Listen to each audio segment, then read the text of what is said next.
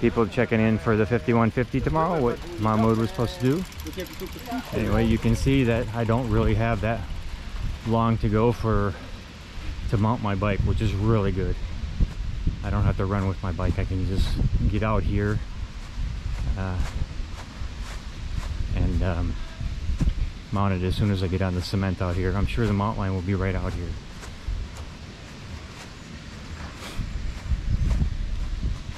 And you can see my bike there.